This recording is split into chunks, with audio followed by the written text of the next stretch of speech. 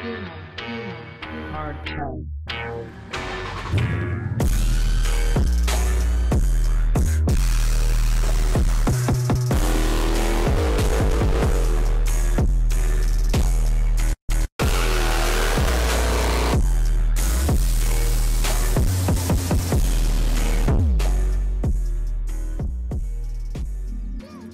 What's up, YouTube? It's Randall here. And Jose. And we're at modfx. We're with YouTube on a budget, Miracle Whip, and we just finished working on this car.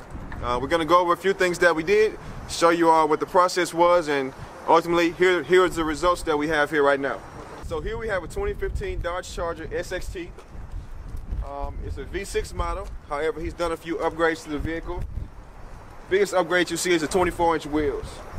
Question you might have is, how can you bag a car on 24-inch wheels? Well, the difference is the offset. So he doesn't have a super wide wheel up front, and so he has the proper offset, which allows the wheels not to hit the fender. He does have his fender slightly rolled, so the tires won't be cut by his fender. And he did have to modify his upper control arm bolt. He had to shave it down a little bit to allow for some extra clearance for the tires. We went with universal air suspension bags, which is what the car sits on and which fill up when you air the car up. And we have an Accuair E-Level air suspension system, management system, that's going to control the operation and functionality of the air ride system. Which we're about to show you in about 2 seconds right now. So Robert wanted something to make sure he could keep most of his trunk and all his space. Oh, he got leaves in there. Hold on, brother, hold on. You're looking weak right now. You got trees in here?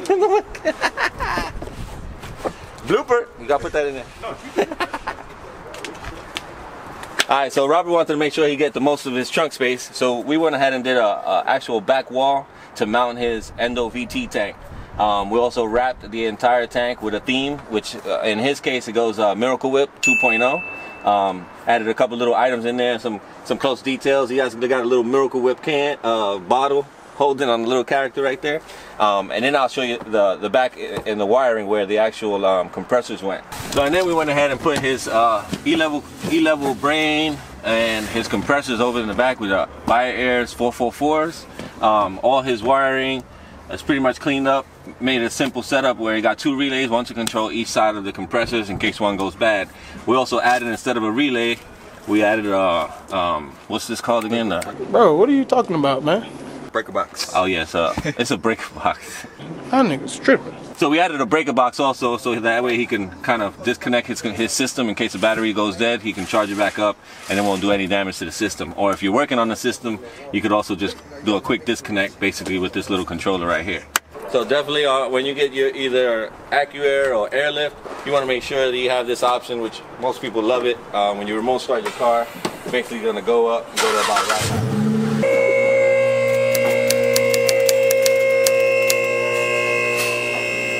I think Patrick was worried about the splitter. Huh? He was worried about the splitter. Yeah. Come over here, look at this. Look at this.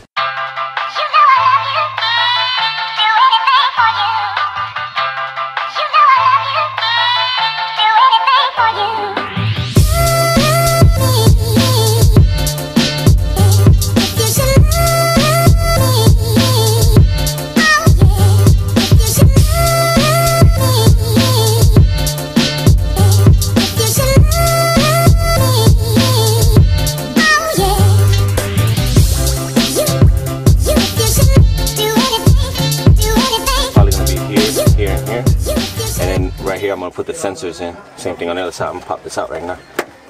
This is what I'm working for right now. That's it. Patrick, can you pull that sensor? What sensor? The rubber on the other side. I'm on Rosie's. I'm on the Rosie. Can you pull that rubber out? I got it. That's where I'm going to run each side, left and right side. For your sensor. I'll use these grommets. Yeah, go ahead. Pull it in. Pull it. Well, this part is that you want to see. I just want to make sure. So this is sensor. So each one is marked sensor 3 and 4. So basically, front driver's side is 1, passenger side is 2, the rear driver's side is 3, and the passenger side rear is 4. So we want to get 2 and what? 3. No, we want 1 and 2. No, we want 1 and 3. 3. 2 and 4. Did I say 3? Oh, it was a trick question. I was trying to confuse. So 1, 3, 2, and 4, right? Correct. Okay. So odds on the left, evens on the right. There you go. I thought it said 3. Yeah, he always mess with me, bro.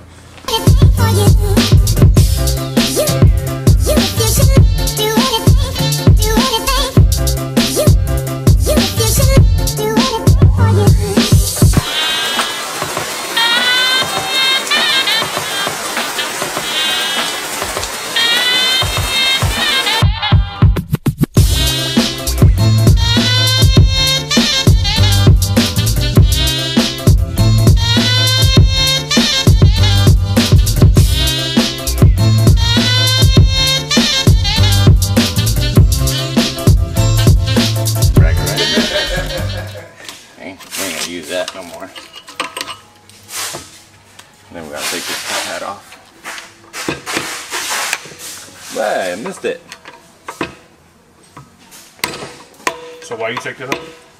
That's what the bag can fit on. So Bilsteins only come on SRT scat pack. Okay. That's it. Some RTs come with it. I think that's the road and track packages. Okay. It actually has a little, like, some of them have metal, some of them have a rubber washer right here. Okay.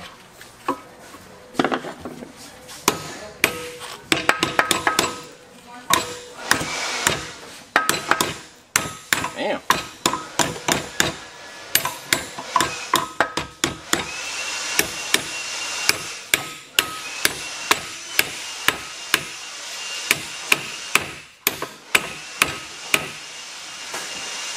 So you taking that off too?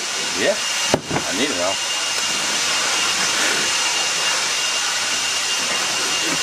There we go. That's even easier. Can I get the bag? Hey, excuse me. Oh, sorry. I was trying to help you out. I'm sorry. So on the Bilsteins, I actually put this in a second color, secondary. I didn't mean to. Sorry. Especially with your car right now, you got 24s on there. It's gonna go a lot higher than what it used to. And so we'll still go down, just the same. Shouldn't show this one because everybody always asks me how you do it. I didn't hear you.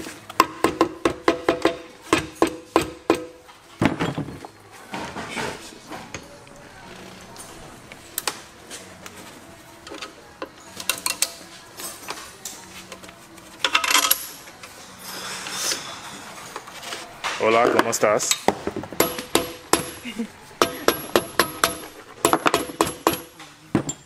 Here, let me get the other one. It already has this is what we need. Rosie already put that on there. It's the hardened washer. Basically gonna keep this bag from going down. Huh? Hardened washer, and it's the hardened washer. You look at it, it's really thick. Okay. It's not the real big thick one that'll bend down.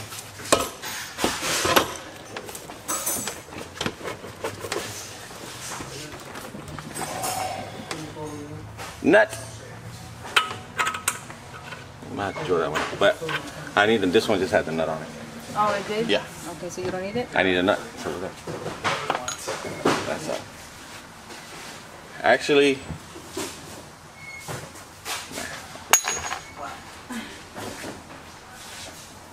throw it. Oh, I was just joking. 18 now. Yes, you're joking. Oh, so that actually holds down the bag, and this is what mounts on the strut mount. Correct. Okay. Because that hardened washer keeps it from popping this up. charger has strut mounts, right? At the top, already stayed in there. Nah, they're on the floor over there. I took them apart. Okay. So you keep the strut mounts in there? So you take the strut mounts out completely? That's why I messed up when I did my Park Avenue bag. Mine wasn't set up like this. Okay, never mind. It's totally different. So, I mean, when you right now we have this put together because it's a used kit, right? Okay. And when you put these together, these plates come off. They're off. They're not on there. So you want to make sure the line is in the back. Okay. And then the singular one is in the front. When you're putting it over there, this piece goes behind, which is going to be like this. Lines up with this, right? Okay. When you put it up in there, so they can be lined up. Because if you don't, if you do this this part right here, I've seen it before, where they have it over here. When you go to put it over there, you can't swivel it. Okay. You can't turn it. You have to take it apart. Okay. So it's got to be basically opposite of each other. So I always tell people that.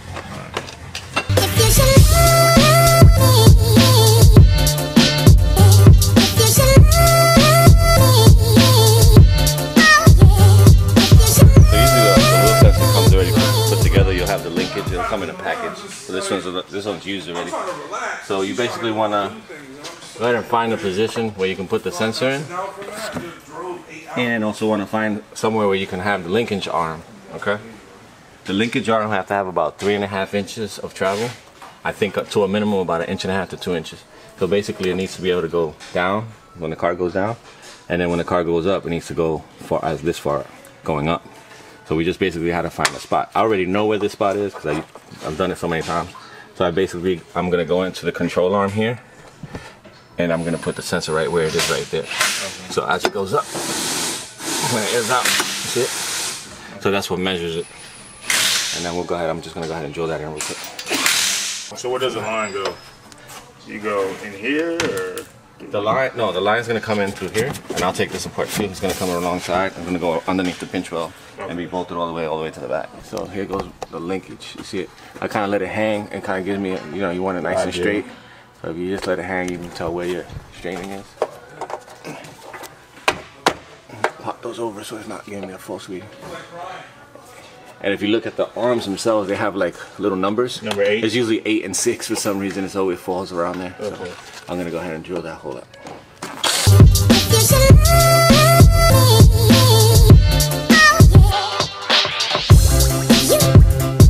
Dusty as hell too.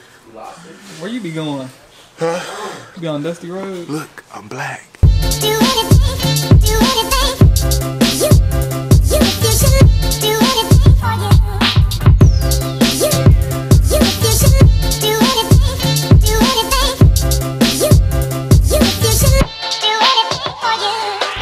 What's up, everybody? It's Randall. We're here with YoutubeN on a budget. Kind of midway through his air suspension install, so now we're going to run the lines for his E-Level sensors and his air hoses. We have 3/8 DOT air hose. We're going to run these hoses, and he'll be one step closer to getting his air ride done. You have the bottom panel right here. We've already removed it. There's a couple of 10 millimeter nuts that go on the little studs in various locations. Sound like a Hemi. And so Right now with the Bilstein. it just might be. And so we've already kind of pre-positioned to where any of these studs aren't going to poke the wires as they're coming across this panel. And so there's a channel right here where we're going to just follow the channel. We're not going to make any, drill any different slots or holes. We're just going to follow the natural channel that it has in here. Just put my tools down, and then he'll be one step closer to getting everything done.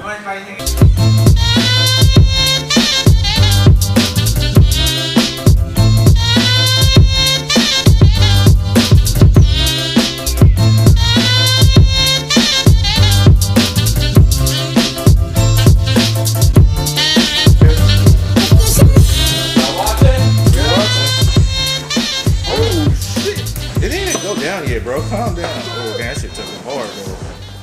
Holy shit, that's push noise? Yeah. Hey, what you talking about? Holy fuck. It look exactly like that picture. Picture I got edited. Alright, let's jump in the bag and get it down some more. Oh, damn. Pushing that front longer? Yeah, that's fine. No, that's all right. Like that? I need to tighten it up. Okay, you put the most part now. It actually ain't bad.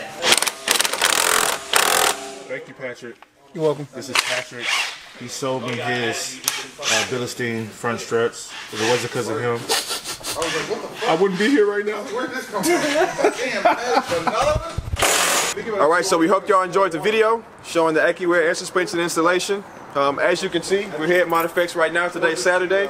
We stayed up last night till about 4 in the morning working on this vehicle. So, midnight special, we went ahead and got it done. So as you can see, you have Hellcats is what, this is one of our projects we've worked on, done a lot of work too. He also has the same suspension setup. So depending on what you want to do, mild to wild, we definitely try to accommodate and make sure, we have options available at all price points. We also have, a Ford vehicle in here. We have a Honda vehicle back there and even a Mercedes. So, we try and be a one-stop mod shop and give you all the options to where, we can meet your needs, hopefully exceed your needs, and thank you for watching. We definitely appreciate all you guys' time, and you'll be seeing more of us soon.